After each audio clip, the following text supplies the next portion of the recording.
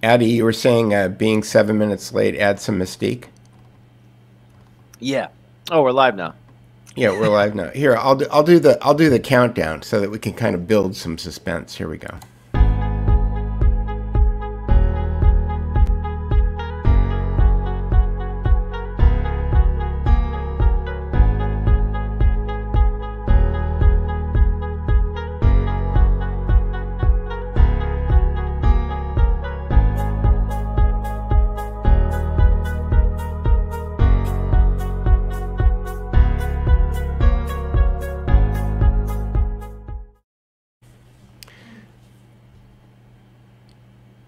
I wonder if the person who did that music got paid.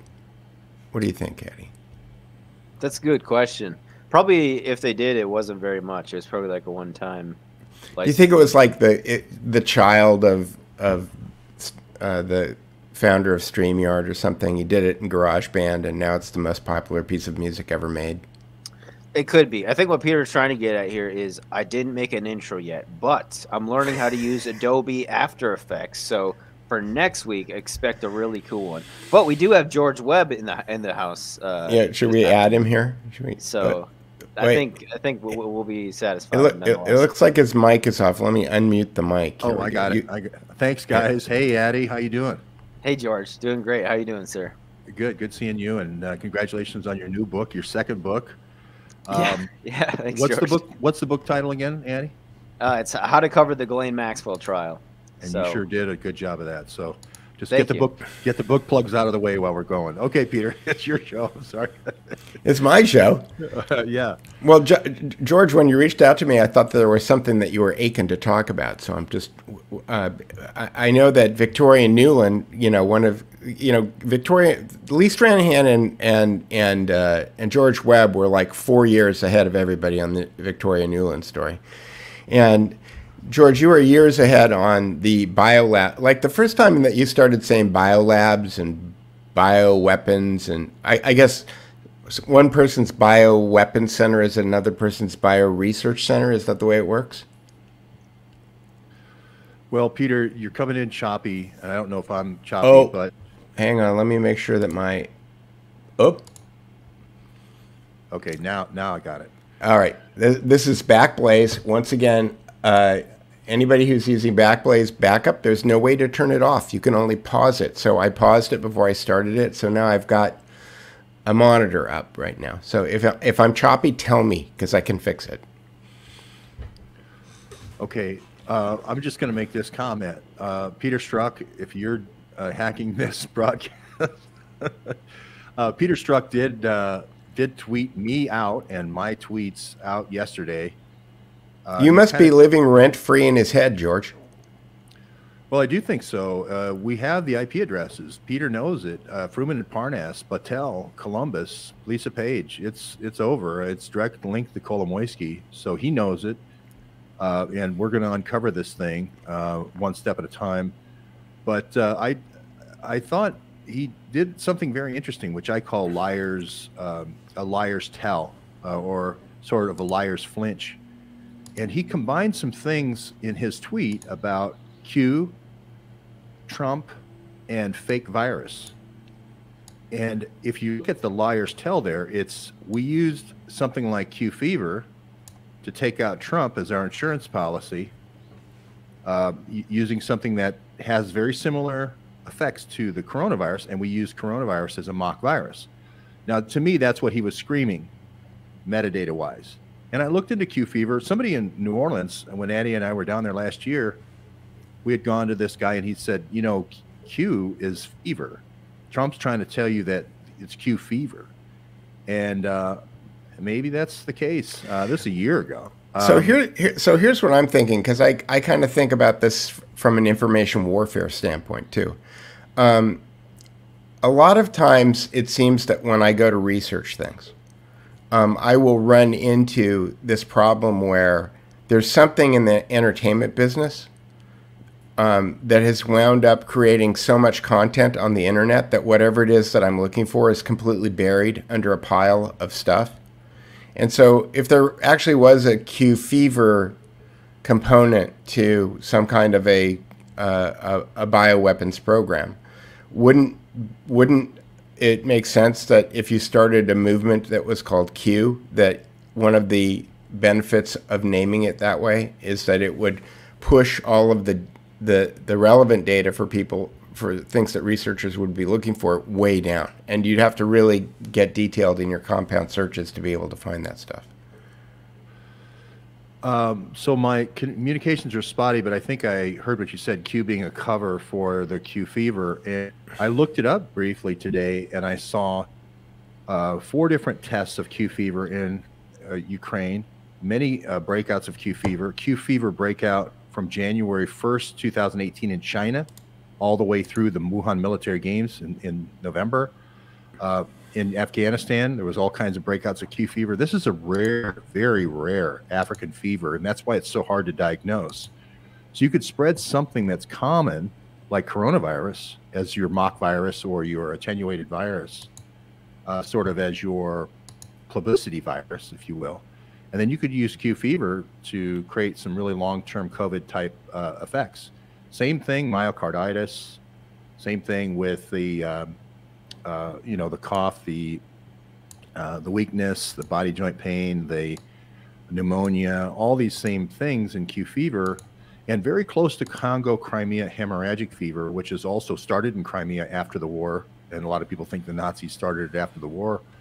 And we've been watching this Ukraine program. A lot of people think the Nazis started everything. Like all of this stuff that we're dealing with now. So Q fever, disease caused by the bacterium Coxiella burnetii, flu-like symptoms spread via bodily fluid or inhalation of a spore-like small cell. Incubation 9 to 40 days, and yeah, it can be fatal. Yeah, I think the thing about Q fever that's really hard to diagnose is so few Western doctors have seen it. And it goes inside your Pac-Men. Your first line of defense in your immune system is your innate defense. That's your Pac-Men. And instead of eating and digesting the Q fever bacterium, it ingests it, but then Q fever is smart enough to encapsulate itself, and it just lives. And you know, the more your macrophages get bigger and stronger, the more Q fever lingers, very much like Ebola. And so that's where, you know, when I hear somebody with the liar's poker, with the liar's flinch, like Strzok talking, I actually hear it in metadata. I don't actually hear what he's saying. I hear him saying it's Q fever, you idiot. You guys have missed it all along. It's Q fever. That's why we came out with Q. Don't you understand? Like Peter said, don't you understand this is a cover? Right, but it has a practical use case, which is that if you get millions of people tweeting and posting about something called Q, and when people go to start to research Q fever, their ability to search for it is mitigated. Like they can't really do it because there's too much noise in the signal. Right. I mean, I put the stuff out there to get it beyond the sensors and beyond the search engines on my Twitter so that people could see actually what it is. And I should have taken the doctor's comments in New Orleans more seriously. That, hey, have you considered this? You know, Peter Strzok's dad was in the Safari Club, and the Safari Club was a CIA covert group in Kenya, in Africa, and there's a Wikipedia page on it and so forth. And he was very close with the guy who ran SAVAK, which was the very nasty secret police in Iran, a guy named Nasiri. So these guys have been doing these things for a long time, especially in Africa. And, you know, I thought, well, you know, here's Peter Strzok with Congo Crimea hemorrhagic fever and all these programs with Victoria Nuland. I see Mark Kulak in the audience. Hey, Mark. So I just, it just made me think, was the doctor right? Was the doctor right? Was this the obvious tell that this was Q fever? Mark Kulak's research did a great piece on how the original virus for Spanish flu also accompanied this pneumonia. with all these horses that were going over and traveling with the soldiers in World War I. So some very similar parallels here between Q fever now and Spanish flu way back then, 100 years ago.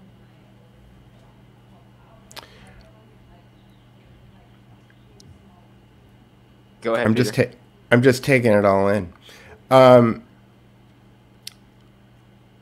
Peter Strzok. It is, you know, it's funny that you know, Mark Kulak's, you know, entree into all of this stuff was that he was just a normal guy working for a technology company, and Peter Strzok came into the company that he was working at on, I think, October 6, 2015, and pulled all of the servers out of the rack. And it's very interesting because his name just keeps coming up in all of these different places, and it just seemed to me completely out of character for him to kind of like lose his cool and go after, you know, this random George Webb guy on the internet, because it just gives you more credibility, I think, when he does that. It adds your name to his platform, I guess, is the analysis of that. Yeah, and he told 3 lies. He said I was a Q person. I'm anti-Q, the movement. I'm probably way more pro-Q fever now because of Peter Strzok.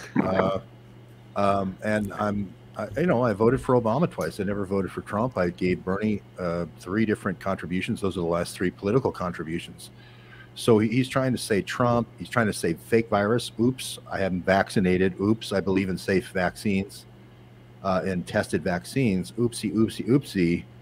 Your whole case. And then ABC came out with the exact same verbiage that Strzok tweeted out about me yesterday on Sunday, word for word. It's like he's the new broadcast board of governors. He's the new Radio for Europe, you know, Radio for Europe. They gave him a year hiatus, and now they need to put him back into the rotation. But George, the conspiracy theorists are going to go crazy with this video because of the light coming through the blinds in your. You keep looking at the screen because of the light coming through the blinds. Combined with the American flag with the stripes there, it actually creates a pyramid. There's a pyramid there, so there's the conspiracy theorist. You got to move your eye up a little bit in order to get the. Hold on, I'll be right back. All right. Okay, so this is struck today, right? Or was this yesterday? This was today, wasn't it? Russia's baseless claims about secret American biological warfare labs in Ukraine are uniting COVID-19 conspiracy theorists, QAnon adherents, and some supporters of ex-President Donald Trump. Sure are. Can't tell you how difficult it was to get from Guantanamo to Donbass. Responding to George's tweet, I'm not saying this is an Obama smear because it's true, but you're going to find Newman and Strzok behind the secret labs in the Donbass. The Russian military metadata activity points to Mariupol, not Odessa. Wow, that is great. That is great. Well, this was yesterday. This was yesterday. Okay. And I couldn't see it because I have the honor of having been blocked by Peter Strzok. Oh, nice. Yeah. Yes. Look at that. You've been blocked too, I'm sure, eh, George?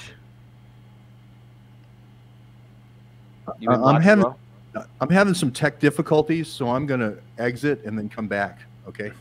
Okay. All right. Yeah. Shut some things down or something. Yeah, that's it. So when I saw that, I thought, man, this is, you know, some people may think it's an own. I think it's winning. You know, when. Oh yeah, for sure. This is a big W.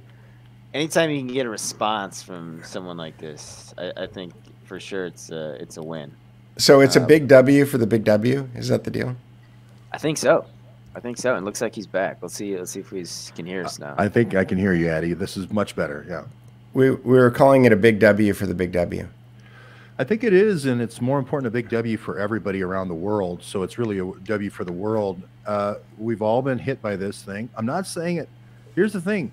Strzok's saying it's fake virus. I never said that. I said it was a live attenuated virus or an attenuated thing to create the scare. I even called it Clockwork Orange. You use a big fear tool to create a big yellow fever of fear, and then you use a little bit of blood. You got to throw a little bit of blood in there. You combine the two, that's orange, and you work it in a clockwork way, in a lockstep manner, and it's Clockwork Orange. I said that 5 years ago now on Alex Jones's show. And that's how these things work. And that's exactly what happened with this thing. I missed yellow fever, though. It turned out to be Q fever. And I don't know if it's Q fever. I don't know if it's Congo Crimea hemorrhagic fever. But I do know that when Dilyana came out with this stuff, we've been covering it for 5 years. She's putting up the papers. Operation Big Bite, Operation Big Itch. These are not defensive programs. Here's the Russians talking about what they believe are bioweapons attacks in 2008 in Georgia, 2014 in the overthrow of Yanukovych, and now they saw this as the third strike. So, you know, I think, you know, there may be just some justification if the Russians put forth the information. This was a good start at the Security Council. You don't call Security Council meetings just because you didn't have anything to do that day. I don't know how many times the Russians have called a Security Council meeting, but it was, you know, pretty strong allegations. You know? So catch me up on that. I think I might have missed that news. Sure. The Russian diplomat yesterday, or on Sunday, which, or excuse me, on Friday, it was a short thing. It was, I don't know if you can see this. Kirilov is the name of the guy. Right. Okay, Kirilov, can you see it? Yep. Okay. And this is his statement, but it reiterates all the bioweapons charges. It says 2008, African swine flu was modified into a chimera and used in the Georgia campaign. It talks about all these different breakouts of the different hemorrhagic fevers. There's something called hantavirus and leptovirus that are more rodent associated. Right. I've never said those were the ones, you know, for soldiers crawling on their hands and knees. That's how you get the rodent poop type stuff. Right. We always talked, and this goes right back to Mark Kulak, about things that are ticks or fleas, because those can travel on bats, those can travel on migratory birds. It's the ticks and the fleas is the name of the game. Lyme disease, all these other things. Right, but and if you go back and look at Annie Jacobson's work on Operation Paperclip, they were working on those kind of flea-borne because they wanted to disrupt the Russians' ability. The Germans wanted to disrupt the Russians' ability to make food, so they wanted to affect their cattle, they wanted to affect their pigs, they wanted to affect their chickens. They wanted to basically destroy their protein creation by using bioweapons like that. And you know, when we think of bioweapons, we think of, you know, things that attack human beings. But the Nazis, they were equal opportunist biology attack vectors. Yeah, they used nature's bioweapons. That's what you're saying, Yeah. right? Well, again, I think that they weren't just weaponizing diseases to attack human beings. Like there's all this bird flu that's been going around, and if you follow Ice Age Farmer, then you know that, you know, there's millions of chickens that have been slaughtered last year because of bird flu.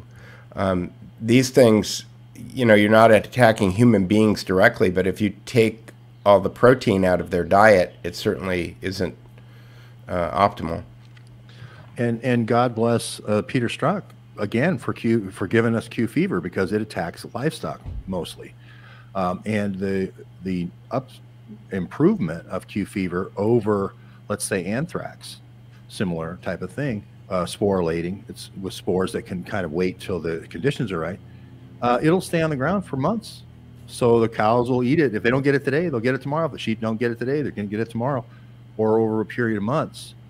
So Peter Strzok, it's almost like, you know, when they get angry and they lash out, they end up throwing the critical missing piece sometimes at you. You know, it's like, I never did that because I was over here. Oh, you were over there. You know, oh, you were at Ford's Theater with Lincoln. Okay, thanks. That's kind of what I saw yesterday. And I've been tracking the Q fever in Afghanistan. It seems like a very long-term program there. There's 4 different regions with using Ukrainian military to test Q fever, and Congo Crimea hemorrhagic fever in Ukraine. We had breakouts in Holland, of all places, in 2015. I've talked about the Erasmus Lab and their background in bioweapons for NATO. So there's just a whole lot of data now pouring in because of Peter Strzok's kind of lashing out. Yeah, and Wild Tangent asks, is there an ivermectin connection?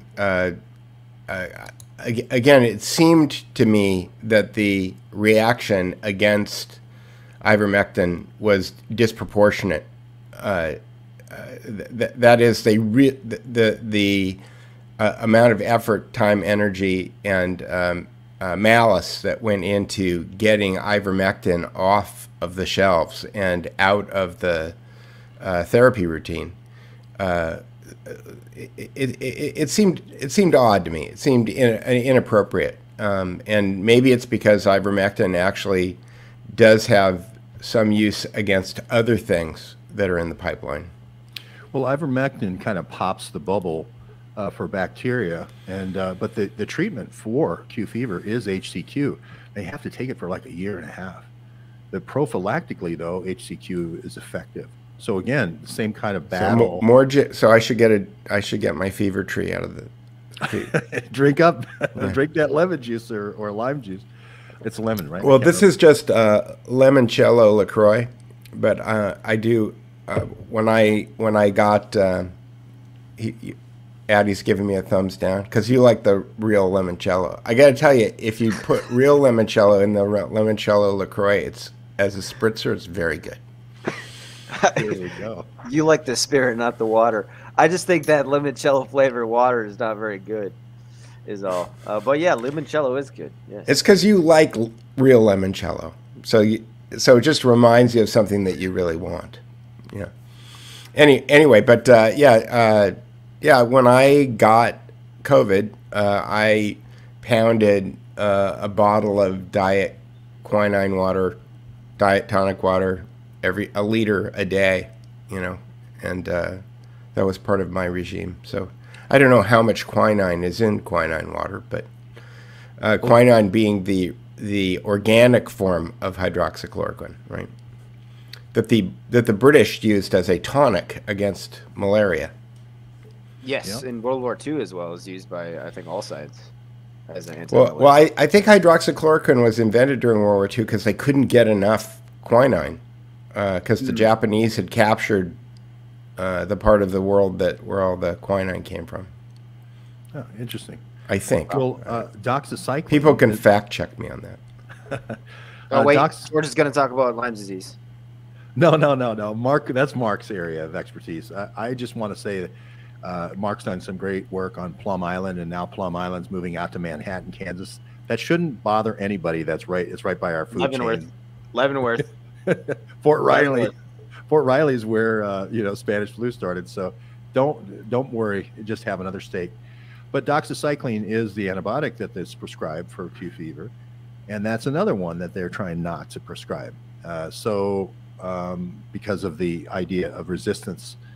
So I just God bless Peter Strzok, and Peter, if you're listening, tweet out again, lash out again, please. It's a metadata explosion when you lash out. Please do. Well, I do have a video that I did of Mark walking his dog Guster and talking about the whole event of the FBI coming into Dado Systems and pulling the rack out. So maybe I can post that and you can retweet it. We can see if Strzok. It's got the document with Strzok's signature on it in the video. Can we play it now? I'm on pins and needles now. It would probably be hard to find. Well, if you talk to Addy for a second, then maybe I can pull it up, find Peter. it. Yeah. Yeah, All right. I was just going to say the reason I guess Lyme disease was the next topic that George was going to bring up is because doxycycline is used to treat Lyme disease. But I also wanted to bring something up of Mark Kulak's as well at Housatonic Live. A young Senator Obama in 2005 shaking hands with the president of Ukraine as Senator Lugar and the Defense Threat Reduction Agency agree for the United States money to protect pathogens that could be used for biological weapons in Ukraine. Then Ukrainian President Viktor Yushchenko shaking hands with Senator Richard Lugar, a Republican from Indiana, and Barack Obama, then Senator from Illinois in Kiev, Ukraine. Yeah, and so great find. And I think the central repository, the central reference library, which is the old biopreparat refrigerator. This is the old Soviet bioweapons refrigerator. Gets moved to Odessa. The extremely deadly pathogens get moved to Odessa. The lab isn't built till 2010, I don't think.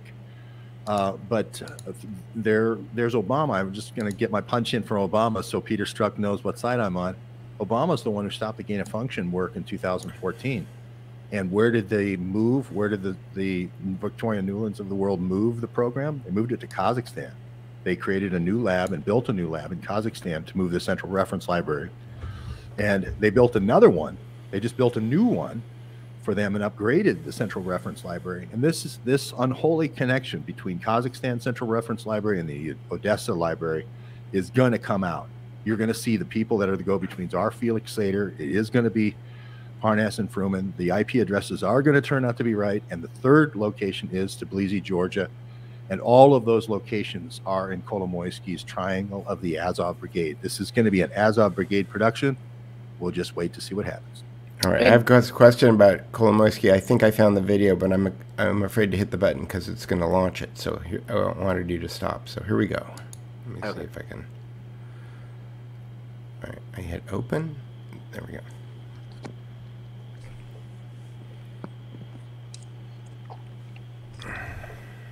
This is sort of like Blair Witch Project. Yeah, Mark was live streaming one Good evening. This is Guster the Briard. Guster. Guster. He's more handsome than me. And that's damn Got a handsome. big stick.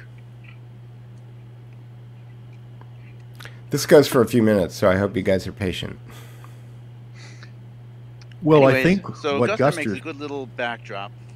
I just saw a couple of tweets about Fucked Up Mine, talking about DNC replica servers. And just wanted to verify. That's kind of how I got started in this little mess. I worked at a company called Datto, D-A-T-T-O.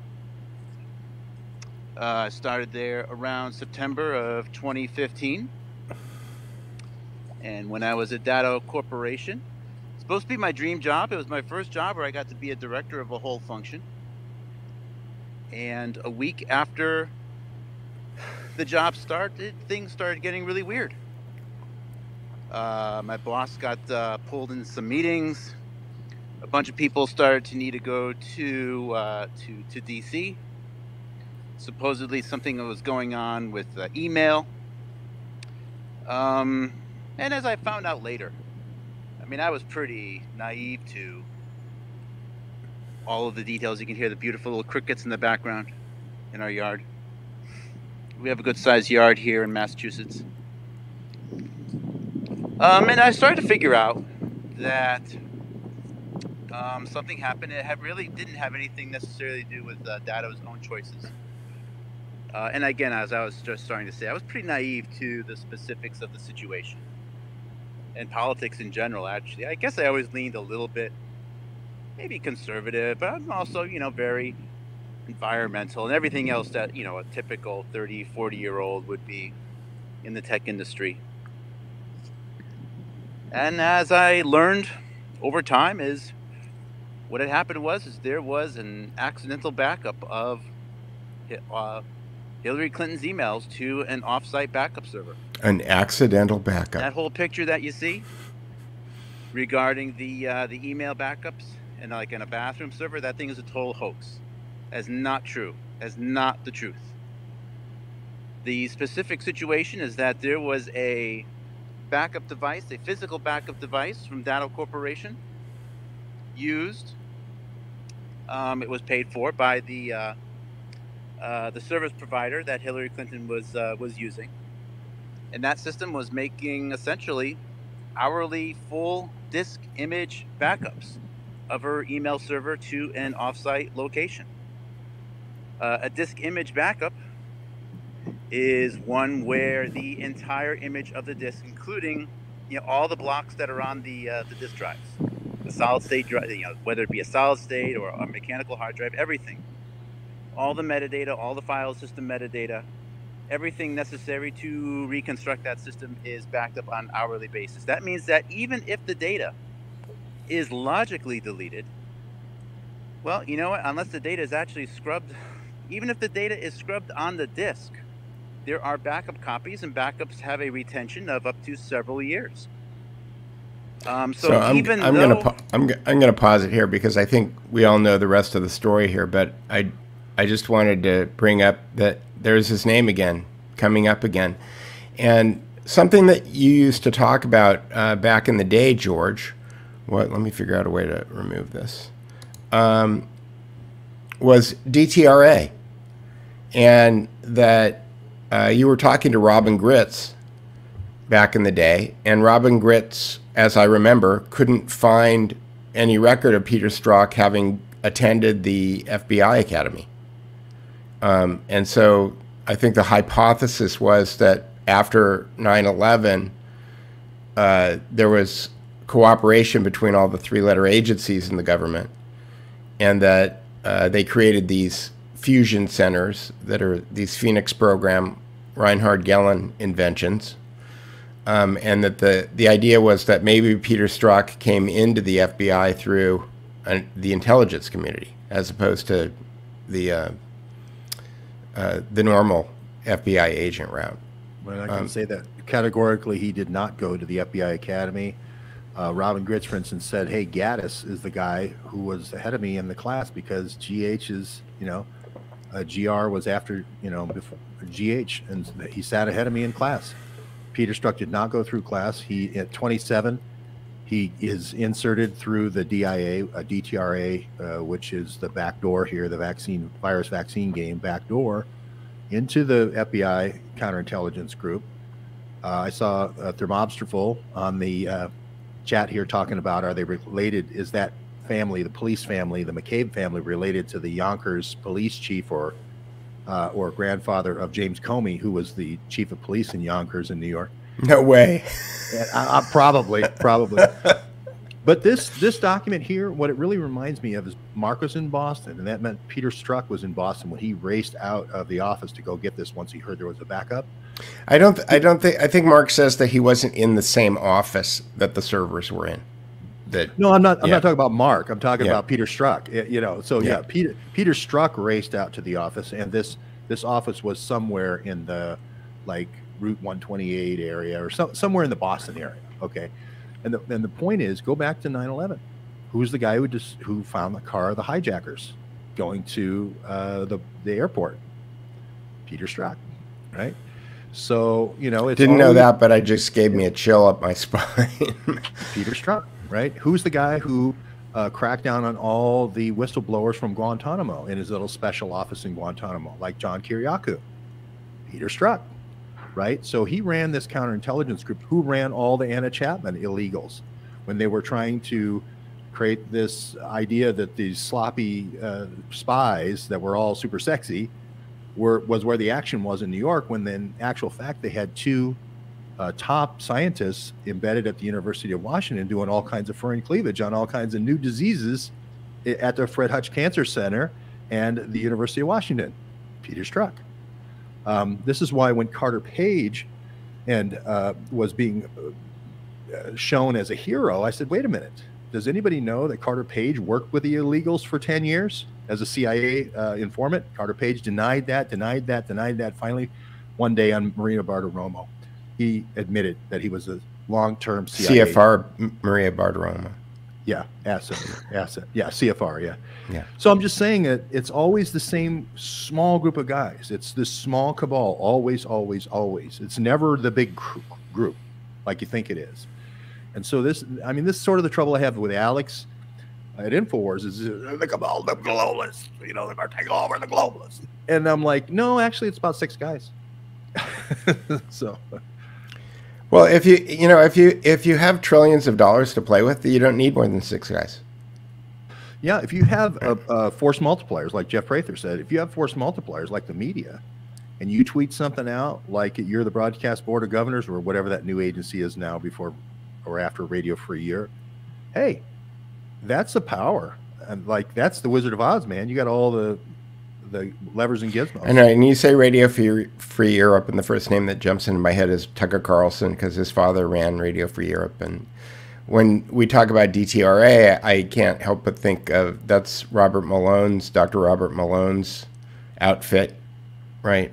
And it's Fort Belvoir, always Fort Belvoir. Fort Belvoir. But Robert Malone will never, ever say bioweapon. Like, bioweapon is not a word that ever comes out of his mouth. Well, and what's one person's bioweapon is another person's test sample. Mm-hmm. Because, like Mark Kulak says, you need to have an atomic bomb so you can test atomic bomb goggles. You know, but Mark doesn't believe that. Mark doesn't believe that you can test the goggles. Bad example. Bad example. Okay. But hey, I needed to bring back Spanish flu so that I could come up with a universal vaccine, just in case anybody else ever brought it back, that we would all live as elites and you would all die. You know, that's defensive in Peter Strzok's head.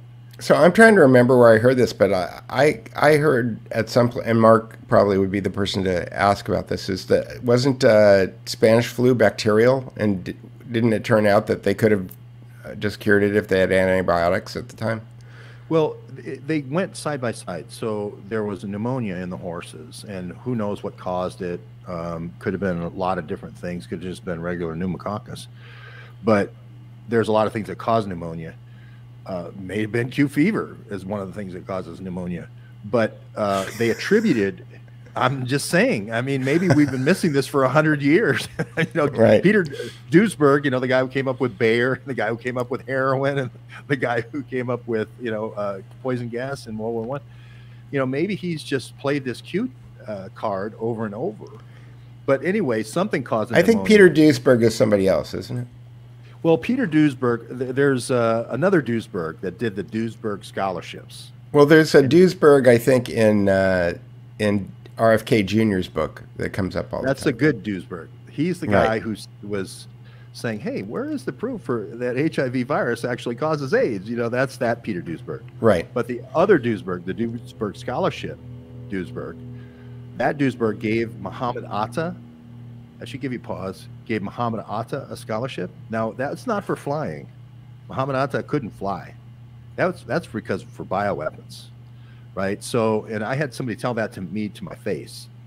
So I'm just saying, German intelligence. And this was before bioweapons were even cool.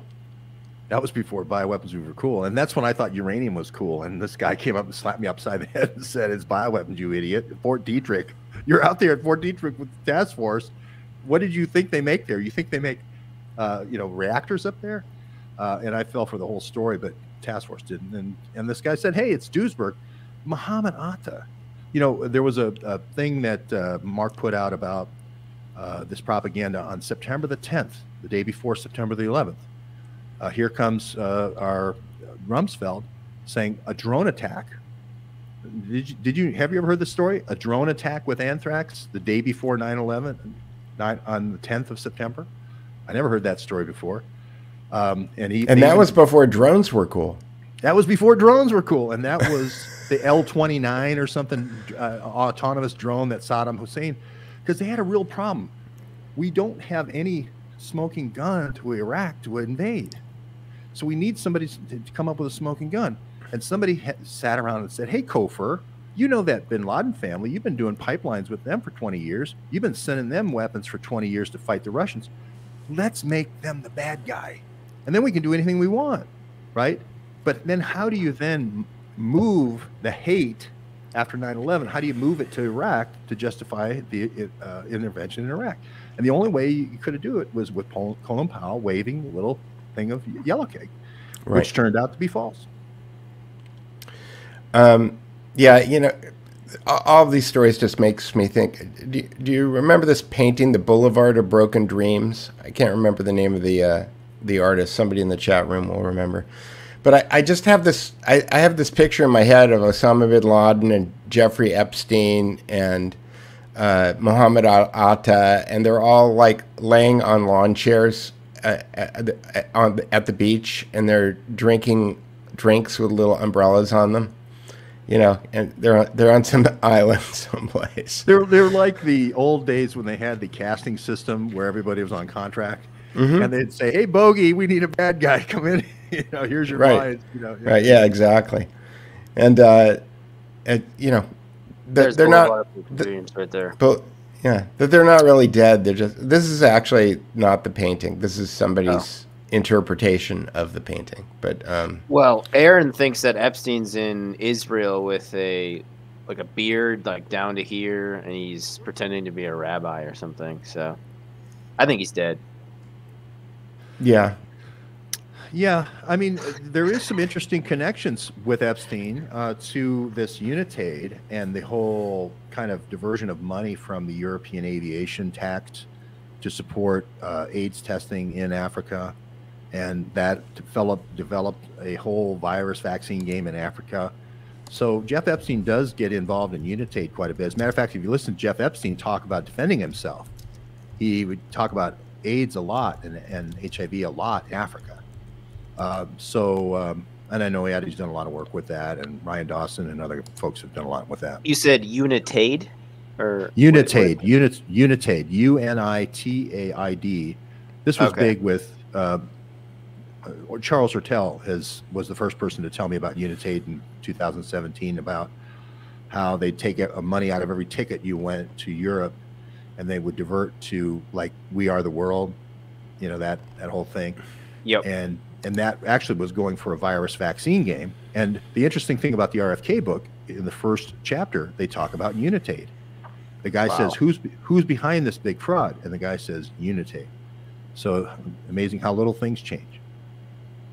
Based in Switzerland, global health initiative to prevent, diagnose, and treat diseases in low and middle income countries. I'm guessing Haiti is one of them.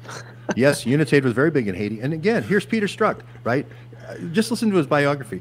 I just happened to be lucky enough to be, before I was 18, in 3 countries that were overthrown. Is that because, coinky dink, or is that because your father was the active person helping people to overthrow those countries? Haiti, Burkina Faso, and then, of course, Iran. So, I mean, he's not the Chumley that everybody thinks he is. Yeah, it reminds me of Nicholas Hager. So I'm about halfway through this book, The Syndicate by Nicholas Hager. Have you ever heard of this guy, George? Yeah. And he's an MI6 guy. And, he claims that he only worked for MI6 for 4 years, but he was a English language professor, and he just happened to be the English language professor in 4 countries in a row that got overthrown. And he's got all of these pictures in the book of himself with the president of this country and the president of that country. And, that's just what English professors do in foreign countries, is to go hang out with the presidents of those countries right before they get overthrown.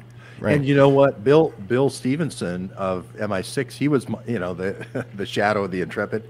We'd go for tea every day. It just so happened Stevenson was there from OS. All along the way. There he goes. Wasn't he an understudy of Stevenson's?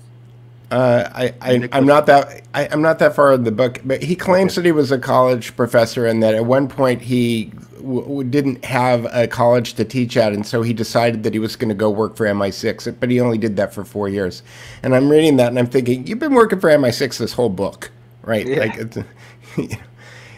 He starts off the book with the peak oil conceit, that the reason that all of the things in the world are happening is, and that, again, like RFK Jr., that all of these terrible bad things are happening, but climate change is real, So it's interesting, because I think that a long time ago, when I in another life, I would have read that book and thought and taken it all in, but now I'm hypercritical of everything. I take what I think is real, and then I can kind of assess what I think the cover stories are. There's always good information to get out of these books, but there's also a bunch of horseshit that's been put in there too. So you got to kind of sort it out. Well, Ian Fleming is the one understudy that, with the James Bond of Intrepid, William Stevenson, that I always go to as my go-to, and all of these books seem to be kind of like Ian Fleming light. Well, I was watching Jay Dyer have a conversation with Richard Grove about, a year and a half, 2 years ago, and they were saying to people who wanted to get in, people who are interested in conspiracy theories but wanted to understand Schwab no more, don't Schwab me, baby. That if you really wanted to kind of get an entree into conspiracies without, by grounding yourself in some kind of a framework of reality, that reading Ian Fleming's biography and then reading A Man Called Intrepid, Bill Stevenson's biography, are kind of good, because Fleming, in the book, Fleming doesn't really come off as anything more than kind of a rich playboy who wanted to play in the intelligence game. But in Stevenson's book, he talks about how Fleming and Stevenson assassinated somebody in New York during World War II by shooting a rifle from one apartment building to another in Manhattan, and Fleming was the trigger guy, and that's where the license to kill came from. That Hoover actually gave Stevenson permission to kill people who were collaborating with the Nazis in the United States. That's where the license to kill came from. And so Fleming actually did pull the trigger, according to the Bill Steven. It's weird, because the William Stevenson's biography is written by another guy named William Stevenson, but it's spelled differently. Yeah. Well, I do remember that their operational headquarters at Churchill had them down there in some hotel in Manhattan, and that was their kind of... They had 2,000 employees in Rockefeller Center. Yeah, Rockefeller Center. That's what it was. Yeah. But they had two. They took up several floors. So this is when they were small at Rockefeller Center. Yes. There you go. Hey, I wanted to ask Addy a quick question about the second book and everything, just to get our plug in. How's it going? How's those book sales going? It's going well. It not as quite as good as I wanted another #1, but it's all right, because I got #1, I think, intelligence debut on my first book, but it's all right. My profit margin is much bigger on this one, so I don't need quite as many sales to make to make more money. So that's good, because my first book I really didn't make anything on, really, in terms of profit margin. Would it help if everybody bought your book that's watching the broadcast now? Yes, that'd be fantastic. Okay, and so they can go on Amazon and just search how to cover the Ghislaine Maxwell trial, and it's going to come up. Yep. It's only $7 on Audible. Is that right? I think it's $6. $6 on ebook. Yeah, and then $9.99 paperback. You can also just type in Addy Adds on Amazon, and it should be the second one that pops up. ADDYADDS. So, yeah, appreciate that, George. Yeah, I just wanted to work you in here, make sure that people know that this stuff's being documented. Peter, I'll throw it back to you at Central. What about your? Well, I was going to say, what about your most recent publishing, George? What is that? I haven't done anything in 6 months because it's just been so hot news. So World War DARPA and the one about Texas, the Tex Med book, are the last two. But you can get those at neighborhoodnewsstudio.com. I don't get any money. They get every dime. And it's a worthwhile cause because it's the home of citizen journalism. So there you go. We got our ads out of the way. Addy, I didn't do my ad, which is my ad doesn't cost anything this week. But but if you go to thedukereport.com and bookmark it, which is this old school thing that you do with these tabs up here on your browser. Yeah, bookmarking. Just bookmark it. And here's the whole idea about the Duke Report is that most of the news sites that I get my information from, and I try to stay away from the dialectic. I try to stay away from this website represents this worldview and this website represents this worldview. All of the websites that I link to are evidence-based journalism. So there's a spectrum of viewpoints there, but they all have RSS feeds. So that means that my website is sucking the links to those other sites out of them. And it's a convenient place for everyone to go, where if you want to find out what's going on today that isn't necessarily a hot button, hot take link, because most of it is evidence-based journalism, most of it takes a few hours at least, if not a day or two, in order to get synthesized and then turned into a story. So you're not going to get the knee-jerk stories on the Duke Report, but you are going to get some kind of in-depth and intelligent thinking about things that are evidence-based. And the reason that you should bookmark it is because with all of these people getting banned, so for example, Paul Cottrell yesterday, I don't know whether or not, I don't know what happened, but he took all of his videos down. And different websites have different types of RSS feeds. So I can pull RSS feeds from YouTube, from BitChute, from Odyssey. I can't do it from Rumble or Rockfin at this point, but Addy was going to talk to the Rockfin people about that. So what I did is I spent a few hours, Paul, I spent a few hours because of this, but I figured out going back and forth with the people at, I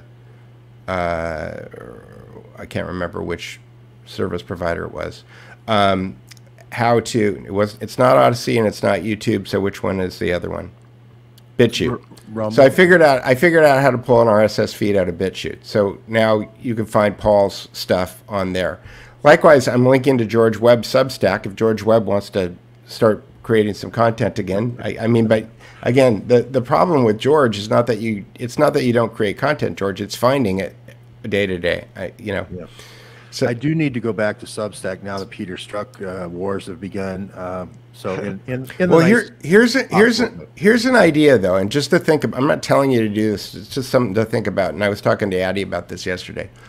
Richard Grove does 1 5 to 7 hour podcast a week on Sundays. And what he does is that he takes the news of the day and then he contextualizes it to all of this history. Because Richard Grove has read, you know, has more background on all of the stuff that we're talking about than anybody on the internet. And what he does is he contextualizes the news of the day with this book and this document that was published by this government organization, and then he kind of puts it all together, and he does it once a week. And the reason that it's interesting is because then what happens is that his producer goes back during the week, and he's very organized about the way that he does it. So he'll do a 15-minute segment on one subject, and then he'll do another 15-minute segment on another subject. And what it allows the producer to do is to go back and to cut those. So if he's just talking about, you know, this bioweapon thing in the Ukraine for 15 minutes, then they cut that up and then they repost it as a 15-minute video. So it's actually, you know, kind of a very clever way. It's kind of the way that they do game shows. A lot of people don't know this, but game shows that you watch, I don't know, I haven't watched a game show on television in a long time, but like Jeopardy or The Price is Right or something like that, they shoot 10 of those in a day, right? So they shoot 2 weeks worth of content in one day. So here's the Duke Report. And then I also take a look at every article that's on here every day. And then I try to figure out whatever the most interesting thing I think that somebody who's just new to the site would go. So if you scroll back to the top there, Addy, James Corbett did a really great video yesterday on a deep dive on the history of this digital ID thing that the World Economic Forum is trying to enslave us all with, and how they're going to sell it as convenience, and how they're going to sell it as safety, and how they're going to sell it. But he does a really, you know, in-depth deep dive on this one subject, which is digital IDs. So what I do is I try to read every story that's on the Duke Report every day, and then I try to find one that somebody coming to the site might be interested in.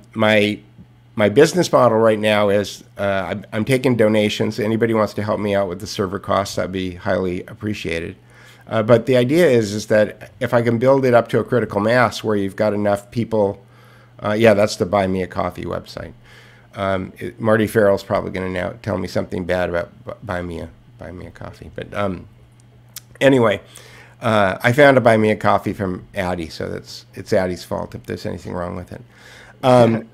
So the idea is that I want to build this thing up to a critical mass, because as people are getting blown off of all these platforms right and left, I'm just trying to keep track of where they all are and just bring them together on one page, you know. And so if you're looking for people, you can click on, I've got links to everybody's website at the bottom, and then each link is just whatever the last story is that they just posted on their website. And then I also added a feature yesterday, if you scroll to the top there, Addy, that says the last 10 stories.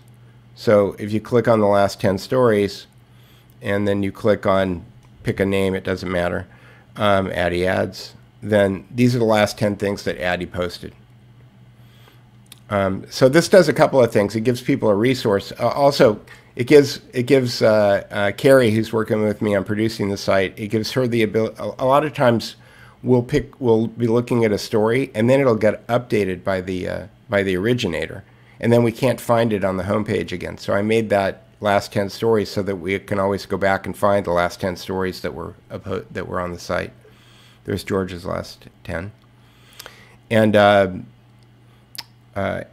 so it does two things. One is it gives us a resource to be able to go back and check our work. The second thing is that I think that it does a great deal of search engine optimization. So for George Webb's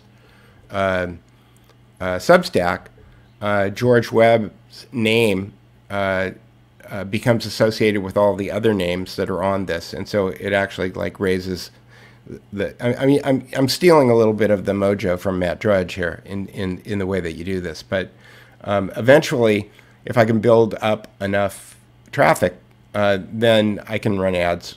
Like Matt Drudge would run one ad on the website, but when he was getting 25 million page views a day. So if you get 25 million page views, you can run one ad and make enough money in order to make the whole thing worthwhile. So I think Mr. Gross producer is watching right now. He said, "Thanks for the shout out, Peter."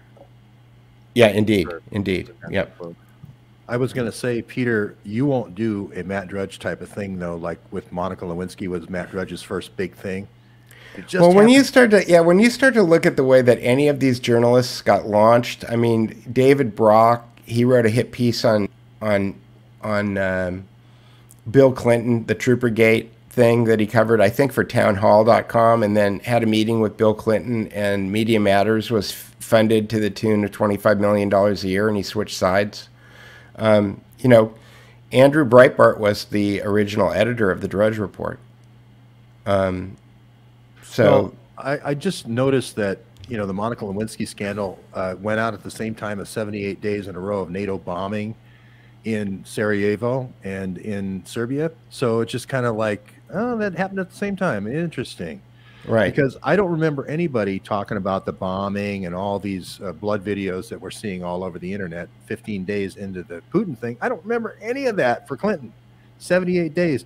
And we're not talking about precision weapons going after Nazi Azov guys. We're talking about schools, churches, airports, every place.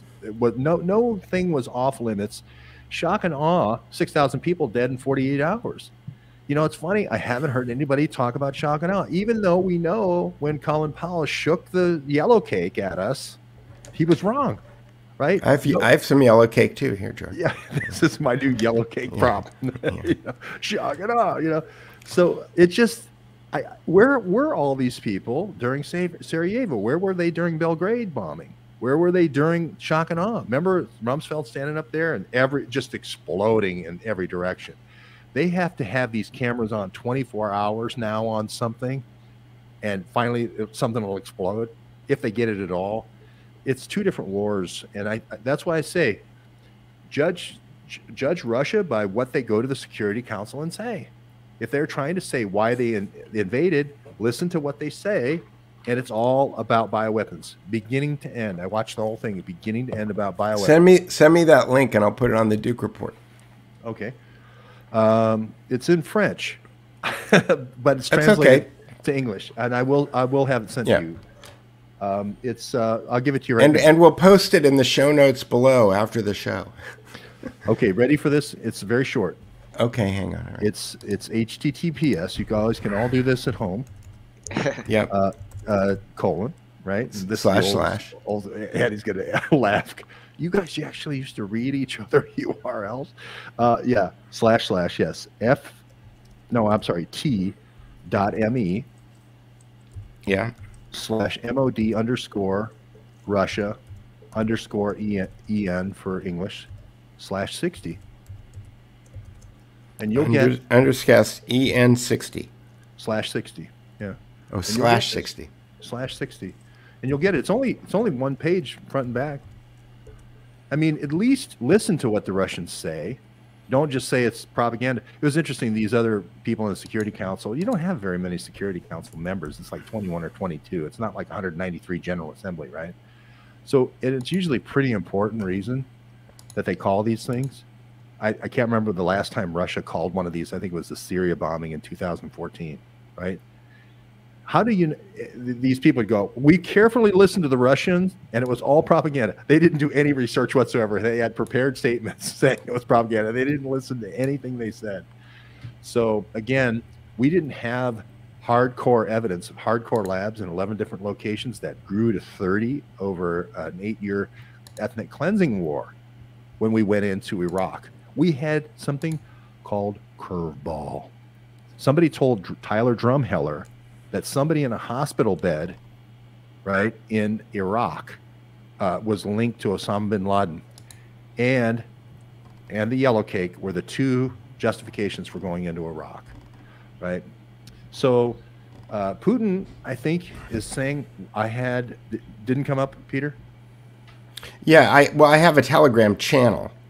Okay, it's a bird's eye view of the vineyard is where I got this. But it could be I'm sending you on a goose chase. But I'm just saying that why can't we have just a little bit of objectivity on this war and just say maybe there is. I mean, we know that the Victoria Nuland said the labs exist, right? We're not talking about. Look, I think if there was objectivity, we wouldn't have wars. Like, there's obviously an agenda here, right? And they want to sell one agenda to cover the other agenda. Right.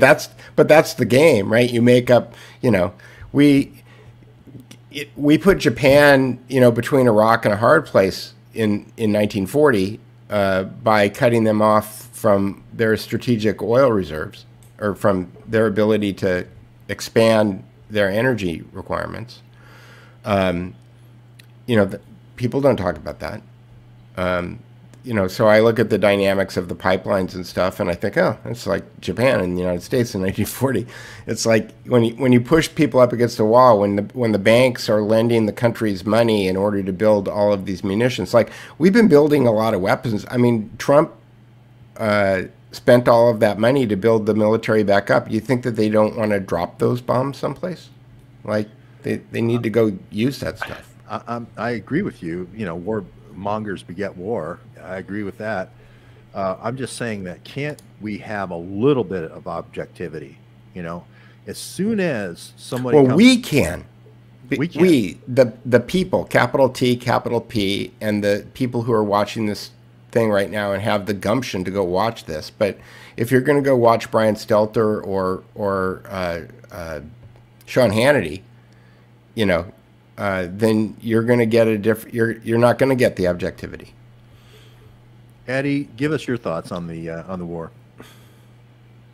Yeah, it's. I just had a guest on earlier today, Adam Fitzgerald, who was talking about it. And he mentioned the Azov battalion, of course, and Western intelligence funding that, similar to other paramilitaries around the world that they funded.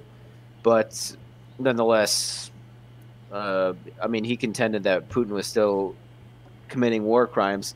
I think that, unless somebody's on the ground over there, it's tough to say with any certainty what it actually is happening.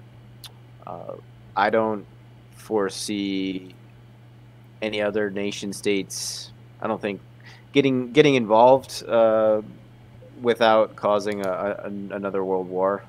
So in that sense, I don't think it's going to expand, but I do think China's waiting for the right moment to take Taiwan, whether that's going to be before the end of the year or not. Some people are thinking it's going to be until after midterms, which makes sense.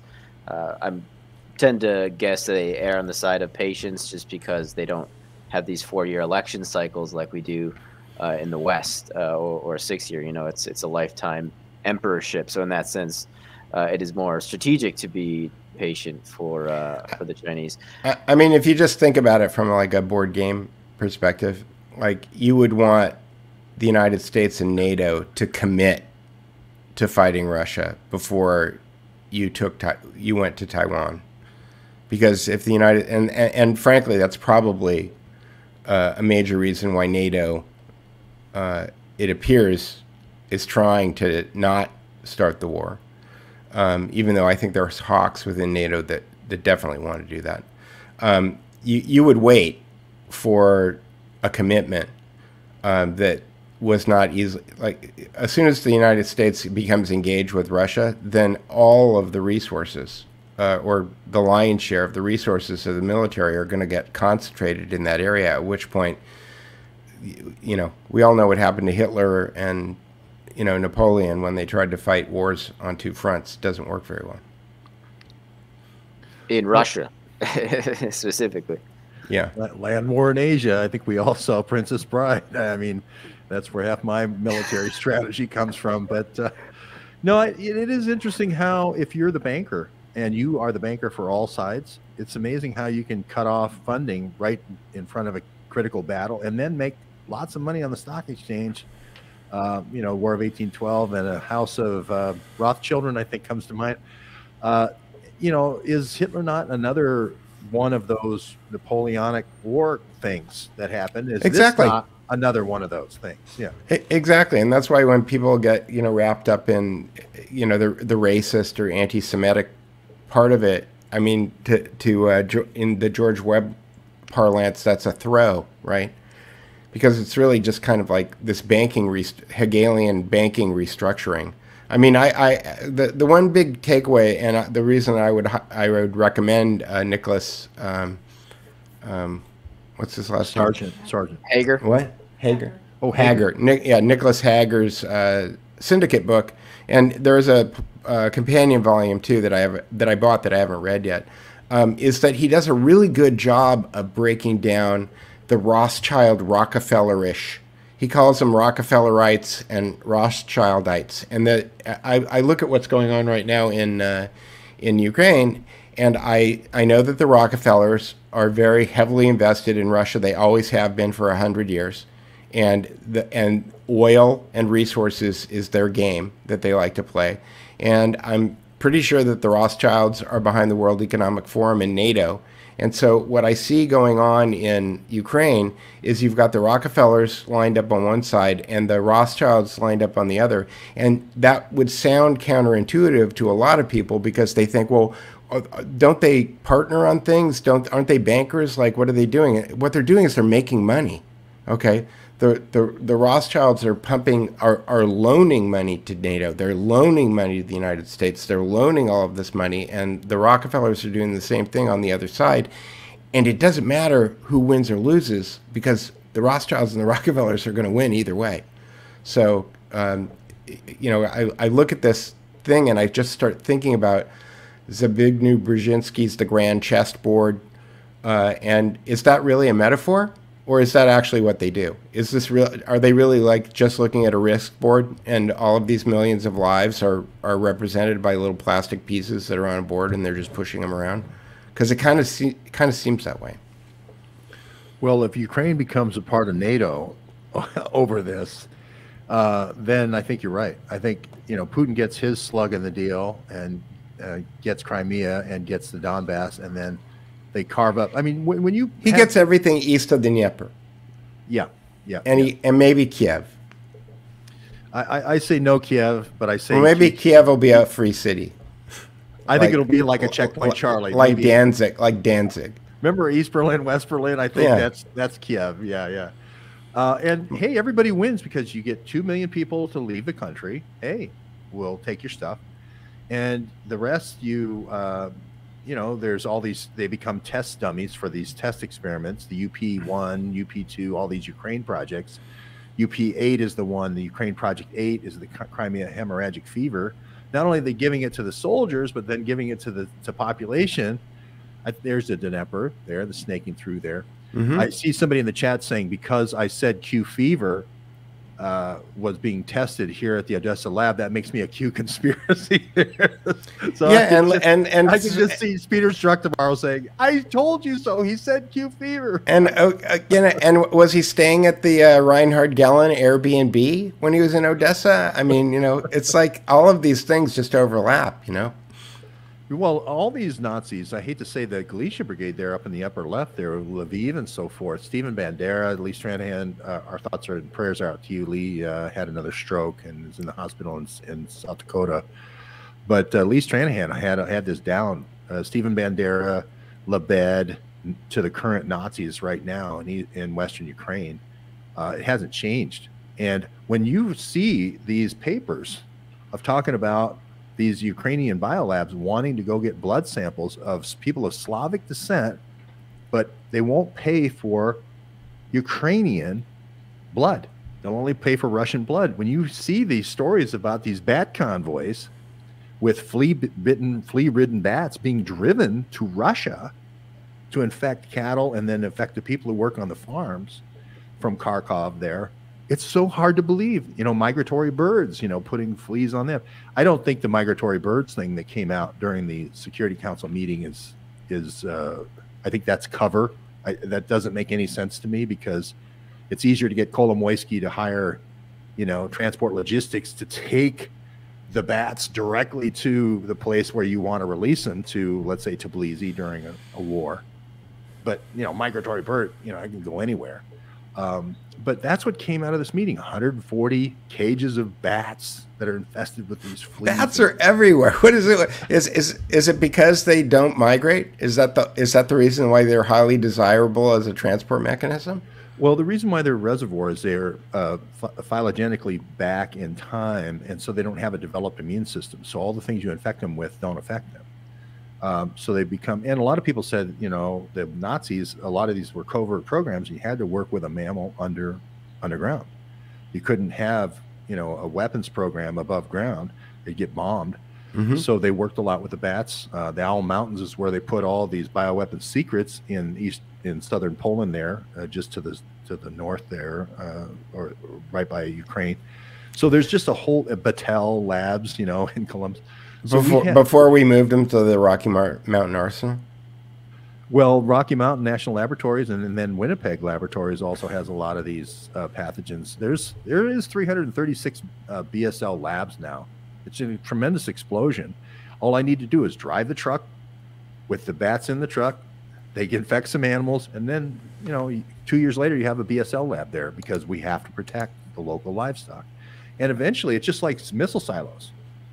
You know, it's just like, okay, well, now we have a complete capability surrounding the old Soviet Union with their bioweapons. Yep, everything old is new again. It's we live. Do you think we live in maybe the most interesting moment in U.S. not U.S. in global history? I mean, the fact that so many people can communicate with each other, and there's so many. I know that it's confusing and nobody really knows what to believe, but I think, you know, at certain points I just take a step back and I look at everything going back and forth and I go, wow, this is really amazing how many people are talking to each other, how many people believe different things, how people create a system of judging. It's funny, somebody had I think it was the guy who was Jimmy Wales, Jimmy Wales, WEF, by the way, founder of Wikipedia, is a WEF. I found a list, or Wikispooks is my new favorite website because they have lists of what? It's a great one. Because they have lists of. I downloaded all of them. The names of every person who's ever been a young global leader at the World Economic Forum. So, you know, Jimmy Wales' name popped in there, but Jimmy Wales had a partner, and his name escapes me right now. But somebody in the chat window, Larry Sanger. Larry Sanger, right? And Larry Sanger was talking about how the 3 fact-checking websites on the internet are like complete, you know, completely bogus. They don't they don't do anything. There is one that Tracy recommends, which is now the name of it is escaping me. NewsGuard, not NewsGuard. Well, PolitiFact is Yeah. in the Clinton Foundation building. The one down in Florida, they have an office in Florida, so they say they're not completely Clinton Foundation. But Snopes, we call it Nopes, because whatever you say, oh, that's fake. You know, like they don't even look at the article. They go, Right. That's completely false. You know, that's Nopes. That's all. If that's all you had to do for a living, that'd be so easy. You know, Like we don't see anything. We don't see anything, and we're not lying. We don't see anything. Right, ground news is the one that Tracy uses, but ground news also uses a left-right spectrum. And again, I'm at a point right now where I've evolved in my thinking to the idea that anytime someone tells you there's two ways to do anything, they're lying. Okay, because that's a manipulation. We all know that there's lots of different ways to solve problems, and there's always more than two. So if your answer is red or blue, okay, on how you solve this problem, then you're missing the entire rainbow of opportunities to solve a problem, and so that's my one issue with ground news, is that they use this kind of like left-right dimension. I don't know how else you do it, but I was thinking. Remember in eBay? One of the things, I had this idea for a website about 5 or 6 years ago, and a guy came to me and he paid me a bunch of consulting dollars, and I had a non-compete. So I could never really go do the idea, but it was basically, how do you rate the veracity of news sources? And I was taking a shower this morning and I was thinking, well, eBay back in the day, what they would do is that they would have people rate a seller, right? Or rate a buyer. And if we had now of course you can game that with bots and all of this other stuff, but if you actually had a way that people who are verified users could rate the veracity of a different news story, as instead of thumbs up, thumbs down. Thumbs up, thumbs down means true or false, or instead of I like it or I don't like it, then maybe there's some kind of way you could do that. But well, let me jump on your first question, which is our unique moment in history. Both Addy and I were at January 6th, and we saw with our own eyes what happened. We saw like Woodstock 50. Addy was laughing, at how old we all were. We were all three there, and we were all freezing. Well, I was with Addy. You were there too. But that's like our, grandfather's generation or father's generation's Pearl Harbor. That's going to be remembered like Pearl Harbor. Okay. Well, if the Democrats get their way, it'll be like Pearl Harbor. Well, either way, it's not going to be all, hey, the Japanese bombed Pearl Harbor and we needed to declare war. We'll always remember it in a divided way, but we actually were there, and that is an amazing thing because we can tell the story of what really happened. There was 4 psych ops guys that got bussed in, and was a whole bunch of old people looking for toilets. I mean, that's what happened, folks. I know. It was Woodstock 50. Somebody needs to engrave that in granite. That's what happened. That's what happened. It was Emily Brady and the 4 buses came in, and they went over the fence, and somehow a whole bunch of Ukrainians came out of the Capitol. How did they get inside? Well, how did they know that was going to happen? Why are they yelling faster, faster, faster in Russian when they're breaking the windows?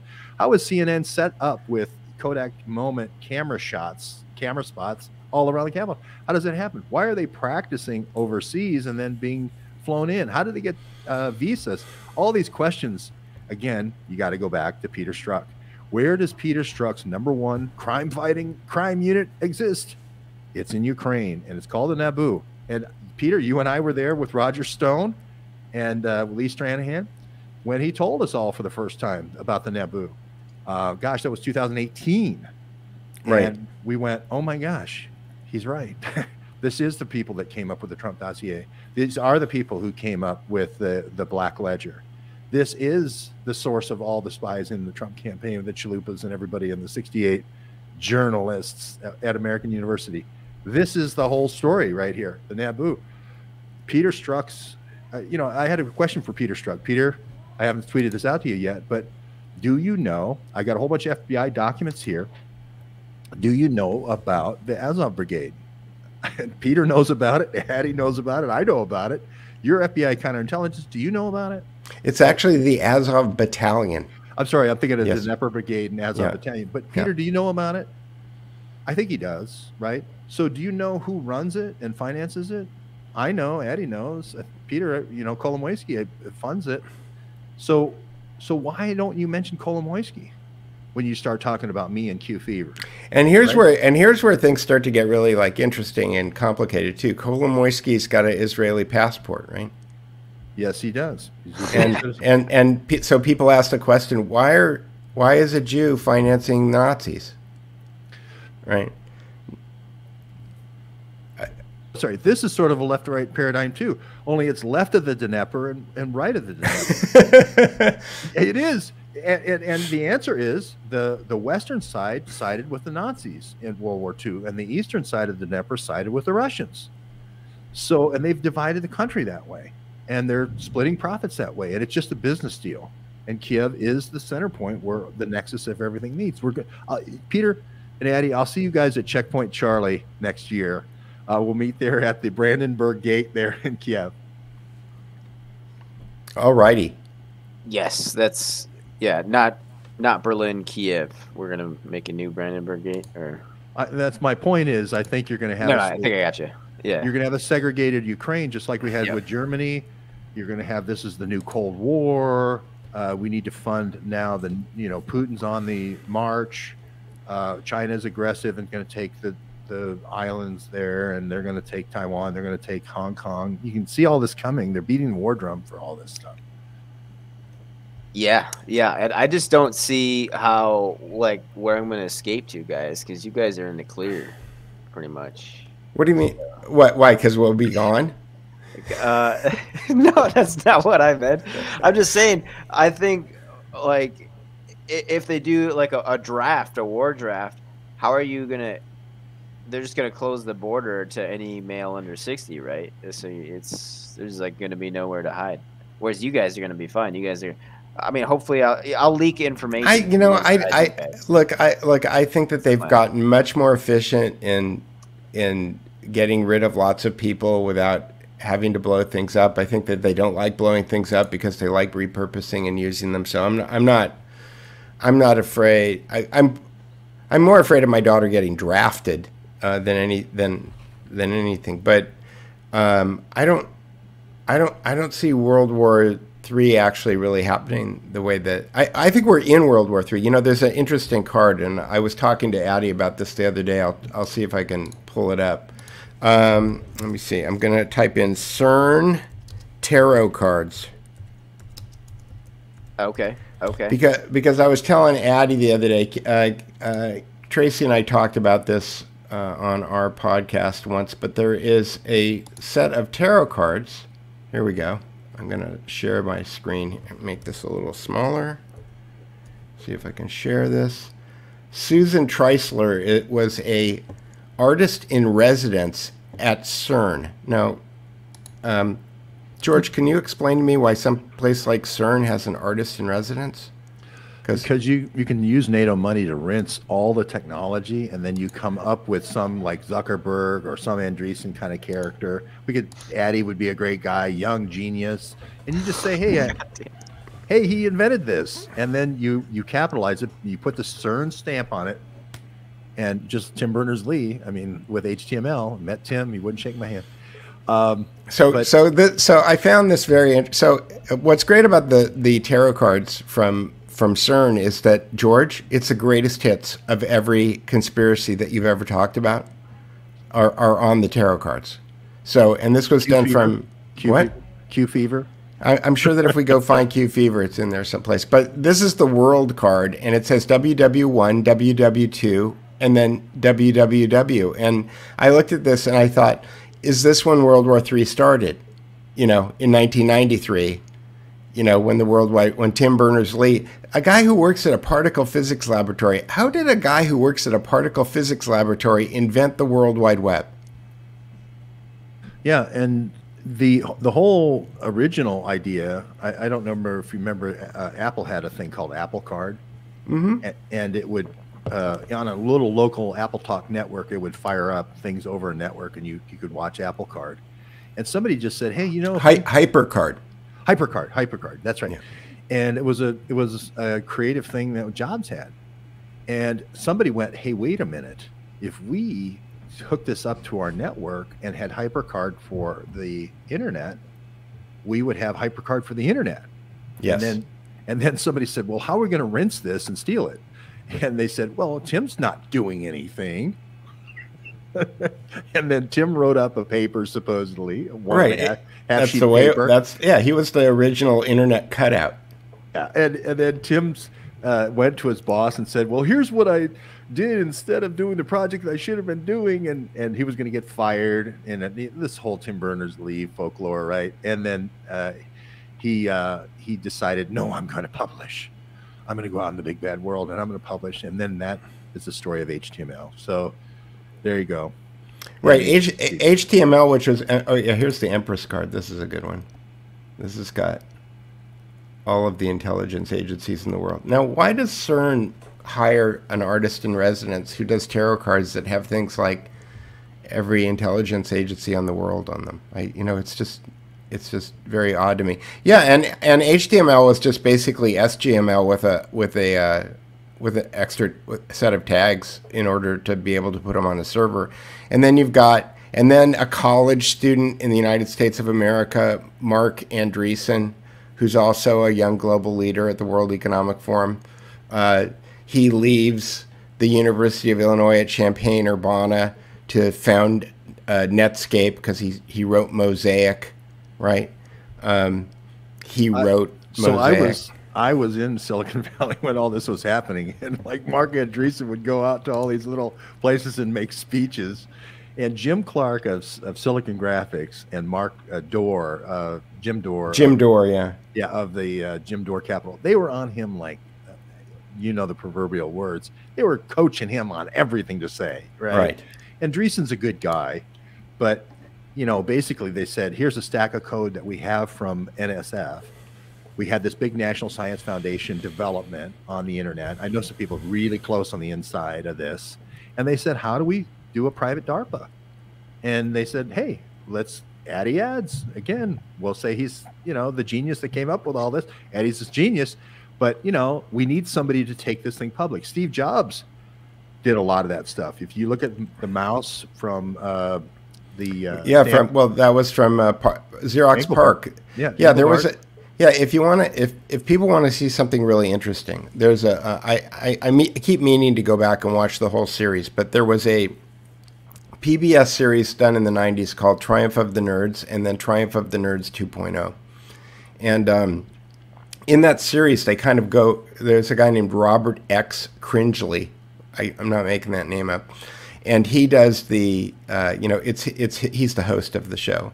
And they go through a lot of the nuance of all of that stuff. But the way that the story gets told on that show is that the guys at Xerox were so frustrated because they had developed basically the desktop operating system that was called Star. And it had a mouse, and it had clickable icons on a desktop, and you could click and drag.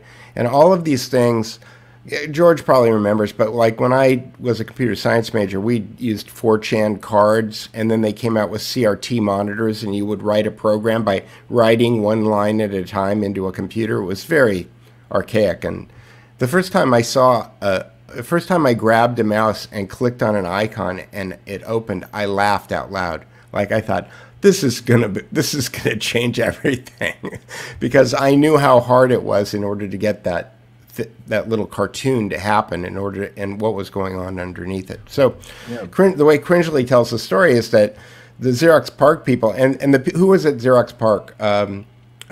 Who's the head of Adobe? Jim. Is it Bill Hewlett? Or no? The guy. No, the guy who's the head of Adobe had the patent on PostScript, John Warnock. So John Warnock founded Adobe based on his patent that he patented while he was working for Xerox. So somehow he managed to own the patent when he was working for a big company like Xerox. He started Adobe Systems basically by every time somebody sold a printer or a font, every time somebody buys a printer or a font is used, John Warnock gets paid. And that's where the money came from in order to create Adobe. There was another guy at Xerox PARC who invented Ethernet. There was another guy who invented the mouse. There was another. Metcalf did the internet and Ethernet, and then the mouse was Doug Engelbart. Right. All these guys were financed by the Department of Defense after World War II to miniaturize plane avionics, and the Moffett Field was the big test field, and all of the that's in San Jose, California. Well, it's a little bit further, Mountain View, a little bit further north. It's about I've been there actually. I worked right across the street, so I remember it pretty well. So but that's what we're talking about. Is this packaging? If you look at the guys who founded HP, and you look at the guys who founded Tektronix, and all of these were war instruments that came out of the Office of Science and Technology, Vannevar Bush, and you just had to keep developing it until it was ready for prime time, and then you try to roll it out. Xerox Star fell on its face. It was a $30,000 computer for the bitmap graphics. Apple came out with Lisa 10,000, didn't work. He came out with Mac at 3, and that was the sweet spot. And that was just Moore's Law. It just came out too early. Yeah. I mean, I think with with desktop publishing or any of these things, color prepress or citizen journalism, 4 years ago, I was maybe the only game in town because Peter Duke said, you got to have phone will travel, and you're in front of the White House. You're just the same as Brett Baer, as if you have the content. Now it's different. Now it's being rolled up a little bit, but I think all these things are going to start new industries. Citizen journalism is going to be a totally new industry. Addy's right there at the beginning of it. This was the internet. I was at UC Santa Barbara in '74, and they had added a couple. I think they had added the University of Indiana and a couple of other schools. But the original internet was UCLA, UCSB, SR, Stanford Research Institute, and the University of Utah. 4 nodes on the internet. Yep. I know somebody who worked there at ARPANET and in the early days, and then rolling it over, and then they moved to Washington, D.C. when it moved to the DARPANET. So, and this is the Temperance card, George, and aren't you in Temperance, Michigan? Isn't that where you guys operate the neighborhood news studio out of? That's the command center, Metroplex, we call it. I don't ever like to just say headquarters, but okay. No. I'm in Atlanta now, so I'm a remote roving reporter. But yeah, they're in Temperance. What were you doing across from Moffett for work, George? I worked at Sun Microsystems in Mountain View for a long time, and I worked at the founder of Sun Microsystems was also a young global leader. Scott McNeely, yep. I know Scott. And Bill Joy also, the guy who had Berkeley Unix. Vinod Khosla, who was another founder. Well, Richard $100,000 to start Google. So all these guys were right there in Mountain View. Yeah. John Doerr was the guy financing all this stuff, and Kleiner Perkins was the guys financing everything on Sand Hill Road. It was all in like a little 3 blocks area. And that was, when they say private DARPA, they mean private DARPA. They take the stuff that we spend trillions to develop, and then they spend $38 to commercialize, and then they make trillions because they didn't pay anything for the R&D. We did. Yeah, we did. And some dudes in the military did most of the work. Right. They did all the work. Did all the work. Yeah. In the video that's highlighted on the Duke Report, James Corbett coined a phrase that I stole. He calls voting boxes slave suggestion boxes. I guess wastebaskets wouldn't be a very good term. So yeah. Well, anyway. This is interesting art. I'm waiting for the Q Fever card. If Struck's going to play the Q Fever card on me, I'd love to see a Q Fever piece of artwork from CERN. Yeah, I'm looking. I have to go through the cards again and see if I can draw the bioweapon card. I don't know if there is one, but my guess is everything else is in here, so it's probably in there someplace. We did a deck of cards. I don't know if you remember in March 2020 during the news conference that shook the world, Peter, of the bioweapons cards, and Peter Strzok was on there, and so was Peter Strzok Sr. The bioweapons kids, and I haven't moved off that one iota. We have the IP addresses, we have the back channel. The world is the ones catching up to us on this one. It's good to see your Twitter's going back to the numbers it was at before, George. Before that lunch in Atlanta where I got hacked when I went to the bathroom, and then I came back and I was like, "Hey, George, you lost your Twitter," and you were like, "Oh shoot, you're blowing up again. You're blowing up again." Yeah, I mean, I never had anything really go over 60,000, but I had the one in Florida where I was at Key Wade Island with the Bidens and so forth. Went to 360,000, something like that. The only thing I ever had any close to that was 750,000 views on the Peter Duke video that we did on NATO. And here's what happened at NATO. I just say it really quickly. Somebody said the word that begins with a B. We said, don't. The guy said, Chinese foreign minister said the American delegation of soldiers. The delegation, we meant State Department. We looked at all the State Department athletes that began with a B. We said, is there any relationship to the guy who left the door open at Fort Detrick, which is Sina Bavari?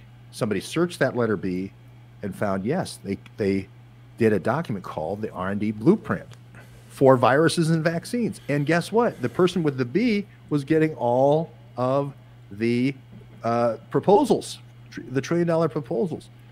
Then we found out that person's husband, and it was Virginia was the name. Also, his mother was named Virginia. So in one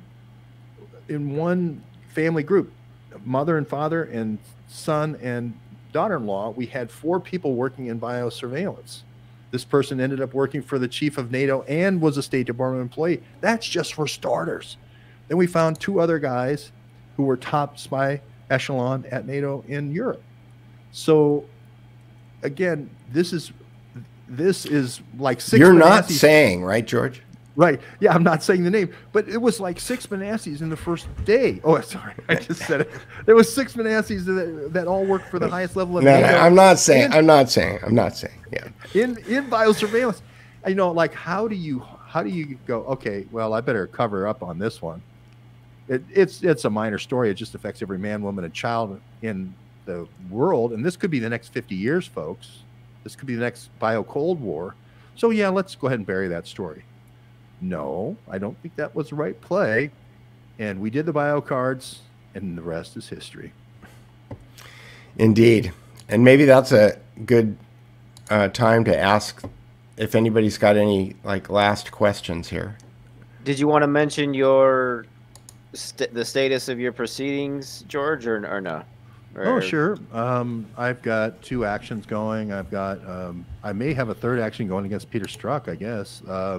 For saying I'm a Q fever person. I've never ever developed any Q fever I've never tested any soldiers in Ukraine. I've never been to Afghanistan and spread Q fever there. I've never infected any herds in Holland near the Erasmus lab. Never have I. Not even in a dream. Not even in a dream. So Peter Strzok, you got me wrong as the Q fever guy.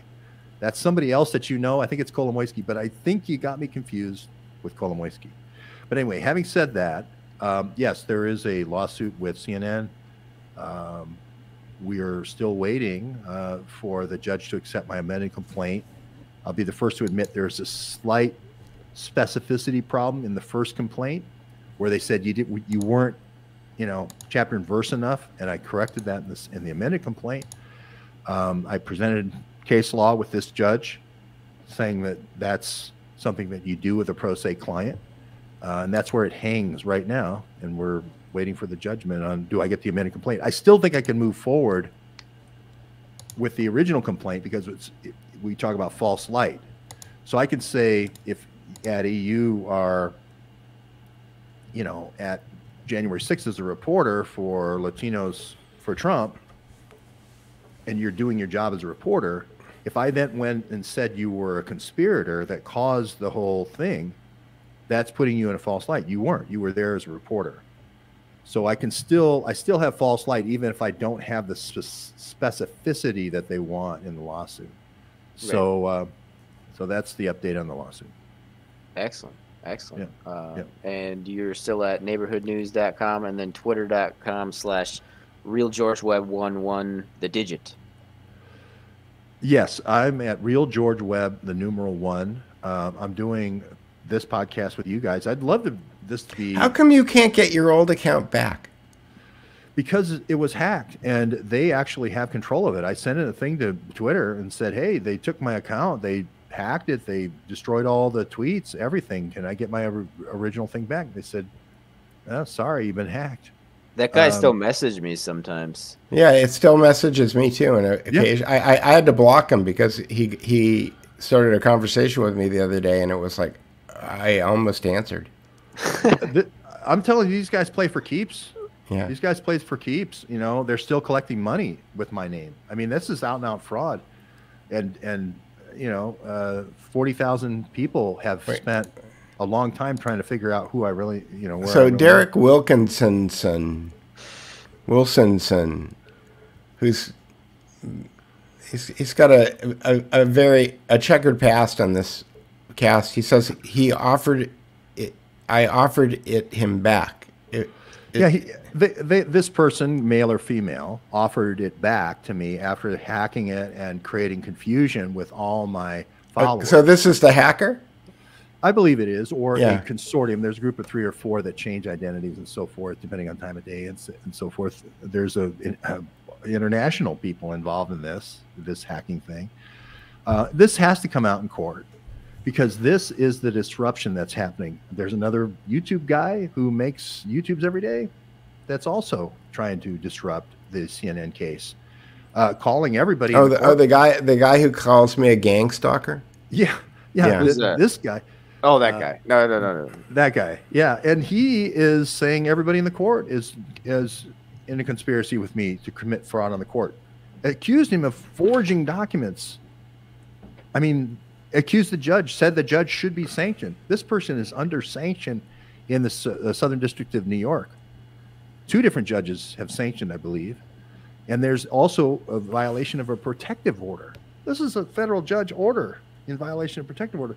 So that's the kind of disruption we're getting, right? So you destroy my account. It's sort of like somebody coming in your house, stealing all your money. He says that has he archived your old tweets? Like, what kind of a scumbag are you? Really? Well, it's a consortium. I mean, whoever you are tweeting, you have. But I have the lowest opinion of you of any human being on the planet. So thank you very much, because this person put out tweets in my name impersonating me, trying to defame me, and this is an operation here. To think this is just one person, and this is not connected to CNN, wrong. This is connected to CNN. The other YouTuber coming in out of nowhere. Hey, hang on. He's claiming something else here. He's saying because that person dropped the Twitter, I saw it was available to register, so I registered it. So one person hacks it, and then the other person picks it up immediately in a conspiracy, and that's something that makes it okay to steal. No, that's a conspiracy between those 2 people. So is he offering? If he offered to give it to you back, then he must. Okay, then give it back. Right, but send us a text message. Give us the credentials. Tell us, because that person knows the original person that hacked it. I know who the original person who hacked it is.